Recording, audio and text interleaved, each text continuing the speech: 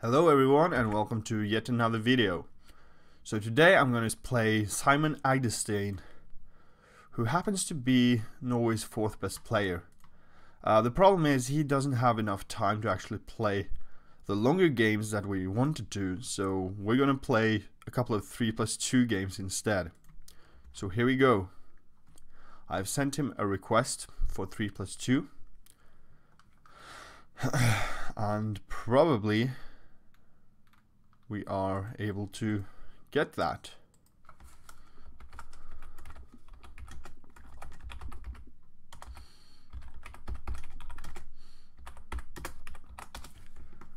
So, while we wait for Simen to accept the challenge, because he accepted the previous challenge, but that was, as you can see, a 15+10, and he doesn't have time for that right now. And I can totally understand that.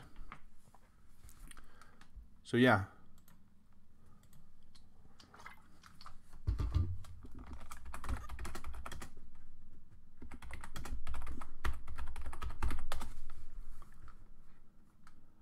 Anyways, this is kind of weird, but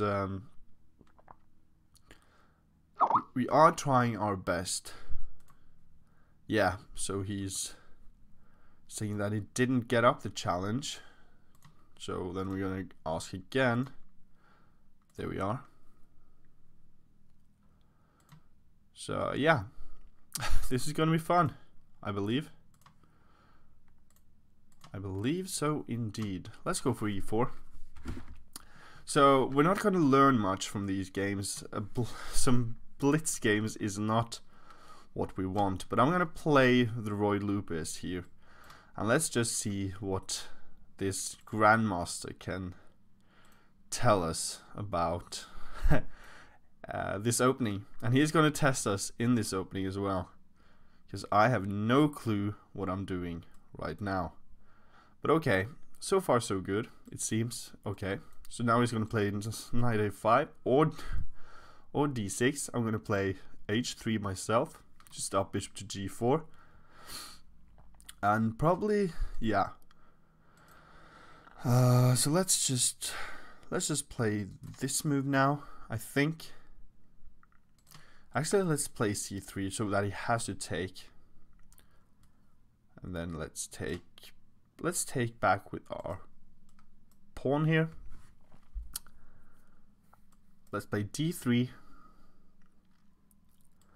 Knight to d2. So this bishop he actually got to, and maybe rook to e1 is a bit bad because black is able to actually capture that, or h3, maybe that is the bad move. Maybe c3 first. I haven't studied any of these lines. I just happen to have read some short articles about the Roy Lupus. And that's kind of my problem. I don't like to study openings because I think it's not giving me much. Okay, there we are. I'm gonna play bishop to e3, trying to open up with d4 later. And he wants to play c4 himself, right? That's pretty much what he's saying. Oh, he plays d4. I mean d5. So now I'm in big trouble, it seems. Okay. Let's place our knight to g3. Let's go there. And if he takes, and I take back, I think I can take that knight. After bishop captures there, I can take here. Yeah, so he doesn't do that. Okay. I don't exactly know what I want to do here. Okay, let's take. Let's take on d5. And probably knight captures. Probably, yeah. Then we're going to go here to get rid of this bishop and trying to yeah, so he plays bishop back to f8.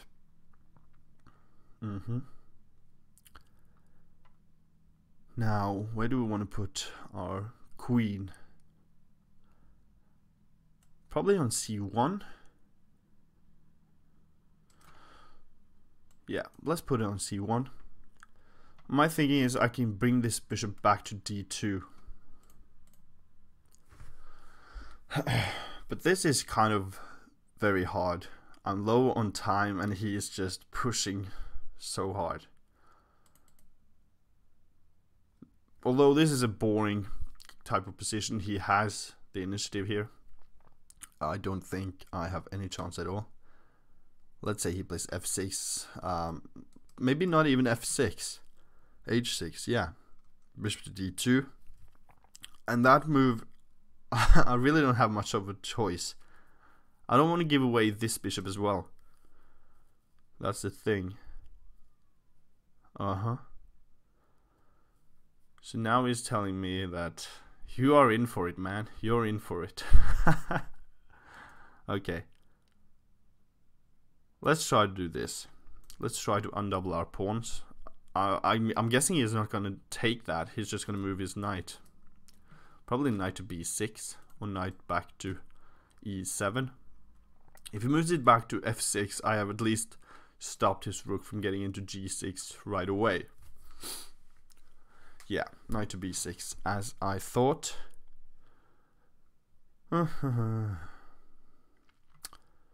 So, can we do this? I'm going to go ahead and do that so that he has to protect this somehow. So bishop to d6 maybe? I'm not entirely sure. Yeah, okay, so he takes there. That's probably a good idea. I want to take there so bad. But after the rook captures, I don't really have anything, because even if I had queen to f4, he can take there with check and probably win my queen in the process. So that's just terrible. So yeah, nothing there. Nothing at all. So now I'm really messing this up, aren't I? It's kind of fun though. It's kind of fun. Okay, let's take here. Let's give him that rook captures d3, and let's go here and let him take on b3. That's not a problem, I think, right now. Double attack on the rook and the pawn. That's nice. And if I play this move, he can actually take that. Okay. So what do we play? Let's just go back and hope for the best after queen captures here. But I'm totally fucked here. So fucked. It's nice to see how his coordination just seemed like it was coming from nowhere, that attack, but I did not think about bishop captures f3 at the time. Let's go here. Let's just try to get some space for our pieces. Yeah, this is terrible. So freaking terrible. And he can take there. Okay. Yeah, this is over. Let's just resign. Okay, so that's it. And I'm gonna ask for a rematch right away. And here we go. Okay, let's play e5 then. Let's play knight to f6. And let's see how a grandmaster plays against this line. I don't think I've ever seen a grandmaster play this line before, actually. Ever. But he seems to know his stuff quite alright.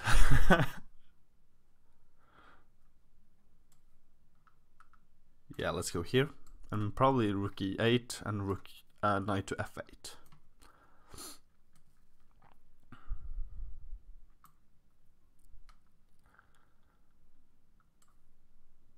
Yeah, let's go to g6. I don't have any problems with that.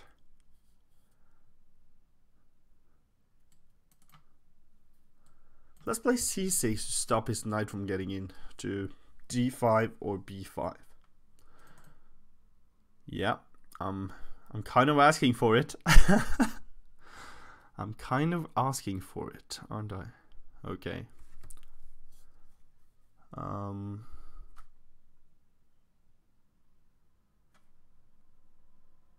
Yeah. So I should get this bishop out somehow. But I'm kind of too cramped right now. Let's play d5. Let's just play d5. Let's see where that leads us. Yeah, so he stops everything in this position. So I'm going to play bishop to d7, or am I going to play something else?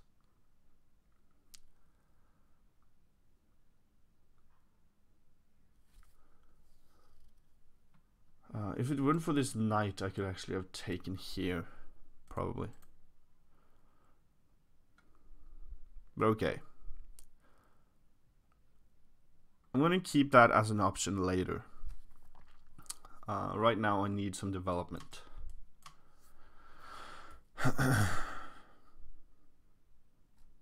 And he's not going to take, like, that is, I think that is a Grandmaster 101. Like, don't take, just keep the tension. Keep the freaking tension.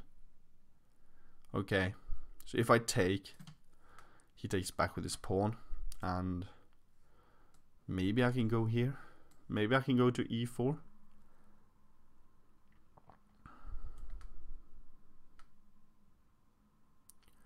So takes, going to e4. Knight captures, bishop captures. Pawn captures, bishop captures, and then what do we play? H6? Nah.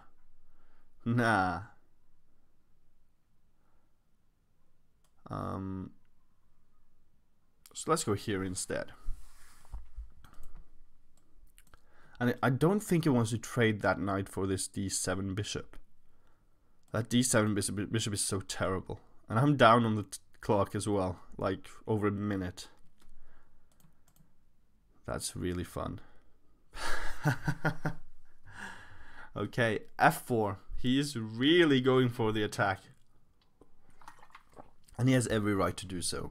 I mean, he's a grandmaster. He's much better than I am. Than anyone that I know, actually. For God's sake.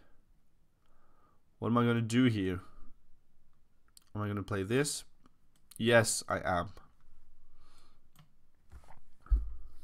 And I'm so low on time that I actually have to play faster now.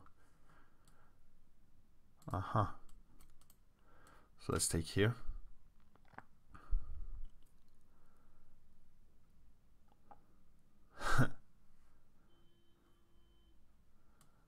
Now, maybe take that, but it doesn't lead anywhere, does it? It doesn't lead to anything. Let's go here. And if knight here, I'm going to sacrifice the exchange. I have to.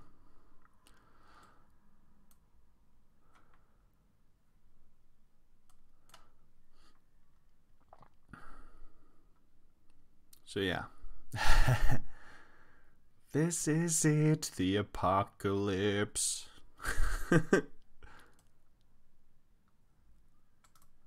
And I'm so low on time as well. This is just terrible. Maybe I should have gone for this before. Okay.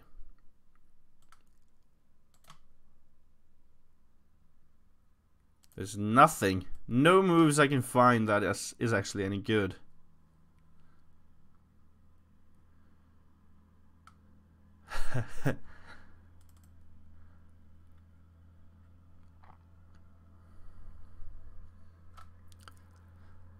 Oh my goodness.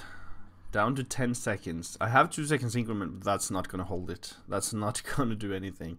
But he can't move this knight right now because this bishop is hanging.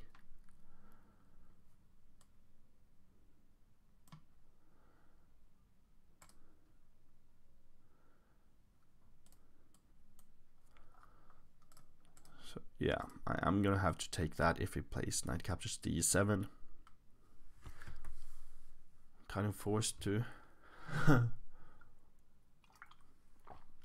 Probably he's just sitting there in his own chair in Stavanger right now and laughing his head off. And I wouldn't blame him. I would not blame him.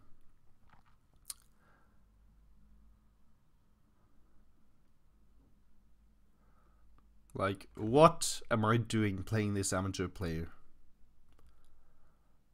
Why did I agree to this? It's too easy, man. Too easy. I have to take. I don't have any other option. Let's go here.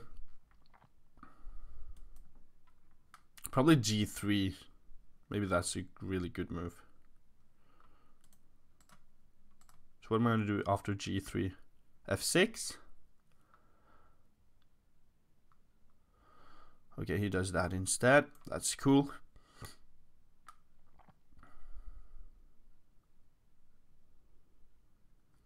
Okay. I'm really asking for it now. Fuck me. Yeah, I'm dead lost.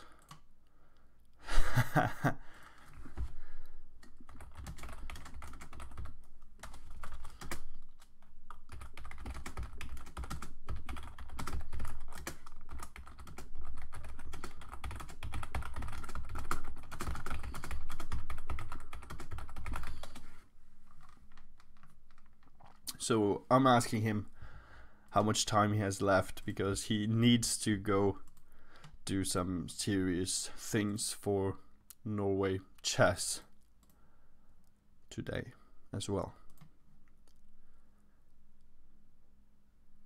But okay.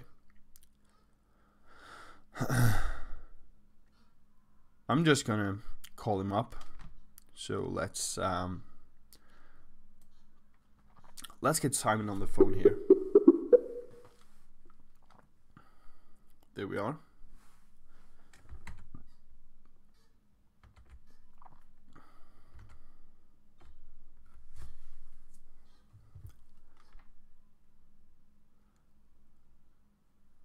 And it doesn't seem like he is connected or something. I'm not entirely sure what this is. Hei, personen du ringer ikke til stede for øyeblikket, men du kan gjerne legge igjen en beskjed etter. Okay, so he was not available right there.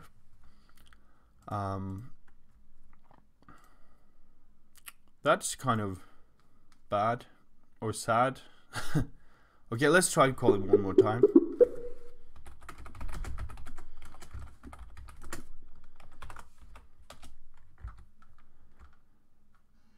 But it doesn't seem like he is actually online. What is up with that? He is online. But maybe he doesn't have the time to actually make a chat with us.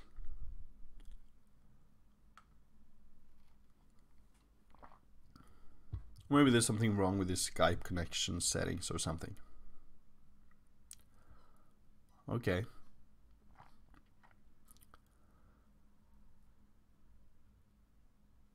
No. So he's not answering. Anyways, thank you guys so much for watching. I've played against Norway's 4th greatest player or strongest player. He is like when he was at his best, he was like number 16 or 17 in the world back in 87, maybe 88, and that is just truly amazing that someone can actually be that strong. But okay, Simen is a really great player. He's a teacher of many young talents here in Norway. He runs the chess section of the Norwegian top sports high school, I think it's called something like that.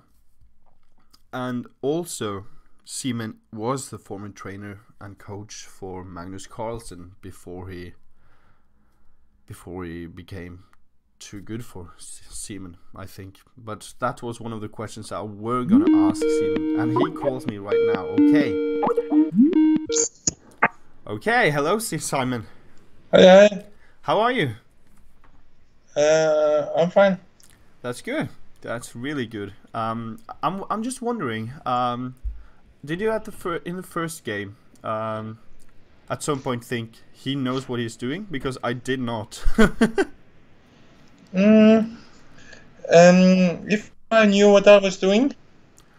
Yeah, if it looked as if I knew what kind of opening we were playing here, because I knew it was some kind of Spanish, but after you played d6 and I played h3, like knight a4 is just killing my bishop there on b3. Yes, you forgot to defend your bishop. Yeah, so I was combining two elements of an article that I read earlier about the Spanish that states that you should play h3 after your opponent plays d6, but in this case I actually forgot about my bishop because I have to play c3 maybe. Is that correct? You have to you have to keep your Spanish bishop. Yeah. If I manage to take away your Spanish bishop, then I take away the sting of your position. Mm-hmm. It's not like you're worse or anything. It's just that your best piece will be gone. Exactly. Thank you so much for that. It's very interesting to play against you because you have this this nice style of playing. Like the attack is coming basically out of nowhere. You're just like running over in the position. Yes, I tried to play thematical and a little bit slow. I'm not sure I played very well, but it doesn't take much to crush me anyways. Yeah, I was kind of just playing sensible moves, and you helped me a little bit by letting me play d5 easily. I thought perhaps you were about to go with the knight to g3, where it often goes. And yeah, then it will be difficult in the second game. d5 because it was hanging on e5, I think. And so I would have had to prepare it a little bit more. But I'm not sure if c5 was that good actually, because you could then simply play c4 and prevent d5 forever. Yeah, and just put a knight on d5. True. And you're not worse, but I'm not worse either. And as black, I'm okay with. But I think c5 of me wasn't really that ambitious, because if you want to, you could kind of close the position with c4. But when you let me play d5, the position won't be closed any longer. The bishop on e3 is not particularly good placed there. No, not at all. That's why you don't really develop that bishop so quickly, because you don't really have a very good place for it. Yeah. So you tend to focus on other things before developing the bishop, like either to play c3 or c3 and d4, and first of all and foremost perhaps send the knight to g3, which is the normal plan, and then see where the bishop on c1 belongs. Exactly. But it became a little bit special now because the bishop on your white square bishop was gone, but still the same thematical motives. But as you're playing a GM, not being a GM yourself, or me being a GM, kind of feeling I have to beat you. You have to. I shouldn't really allow you to play c4 and just close the position. It will be quite difficult for me to make progress then. Yeah. Because the only break left is f5, and that's not so easy to manage actually. So I think you're quite okay if you play c4 there. Yeah. Send knight to e3 and up to d5. I was starting to get low on time, I think, in that position. Yes, and eventually got low on time, which I, of course, exploited by playing quite fast myself. That's just the nature of things, right? You have to do that to really stress your opponent. Isn't that some kind of a GM thing that you learn over the years? When your opponent is low on time, just try to play as fast as possible, but remember to play good time moves. is very, very, very important, especially in blitz. Yeah, true. That is so true. So Jan Timman said that 1 minute on the clock in the old-fashioned blitz, that meant 5-0, 5 minutes on the clock. yeah, There weren't digital clocks at that time. Then 1 minute of the clock was worth a pawn on the position. mm-hmm. So you easily sacrifice a pawn if you're 1 minute ahead on time. Cool. I played against Mikael Tal once back in the old days with the old-fashioned clock, and he played incredibly fast. Wow. He was maybe the best blitz player in the world, and he just sacrificed a piece and crushed me. Then I was at my peak too, so just took on H3. I didn't understand a thing. Wow. I took back with a G-pawn. It was a Benoni, and he kept on playing fast and outplayed me. But so the time element is much more important than you may think, especially in blitz, of course. Yeah. So I was hoping to get in some longer games against you, but you don't have the time because you're working on the. Is it the Norway Altibox Chess tournament right now, or are you in? It is. Yeah. So I'm kind of not really able to play that much, unfortunately. No, and I totally understand that. That is fair. you have a job to do. That's basically it. Like, I'm just doing this for fun, and it was so wonderful to have to get a chance to play you again. I know that like I have to ask you this one question before you go, if you have the time. Do you remember when I was at your school 13 or 14 years ago? Yes, I must admit the memories are a bit vague, but I remember it. You do that? Okay, cool. Yes, absolutely. Because I had one follow-up question for that, because do you remember that I had a present to you? No, I must admit I don't. Exactly. I bought an After Eight chocolate to you, and I was so delighted to have to get to be with you that day, or those days. I don't remember. It was 1 day or 2 days. Can't remember exactly, actually. No, me neither. But okay. Anyhow, so once you left your office that evening, I sat down with your students and asked them why you didn't take with you the chocolate, and they told me, no, he doesn't like chocolate. Oh, did I? That was very impolite, wasn't it? But I do like chocolate. You do like chocolate? Okay, so I have finally found the answer to that question then. Thank you. Yes. I'm not trying to do anything. That was very thoughtful of you, bringing chocolate. That's much more than any of my students would ever even think about. Because they started to eat away from that chocolate, and that's why I asked. Right. So yeah, but then I know. Okay. Thank you so much for joining me in on this video. It's gonna be awesome to see how the reactions from especially the Norwegian people is gonna be when they see that you crushed a 1900. Whoa. Yes, it's a pleasure meeting you. What? It was a pleasure playing you and talking to you. Thank you so much. Good luck with your project. Thank you so much. Have a good day and good luck with the Norway Chess. Thank you. You're welcome. Bye. Bye. Okay, so that was Simen Agdestein. And yeah, you couldn't see much there, I know, but basically what happened is we went through the first game. The second game, I didn't really want to ask too many questions from him because I got totally crushed in that position out of the opening. And yes, he knows how to A GM knows very well how to play against knight f6 in move 2. So that's pretty much it.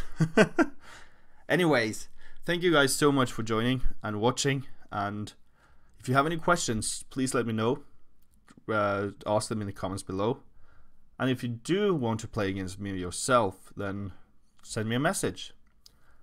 And as always, bye bye.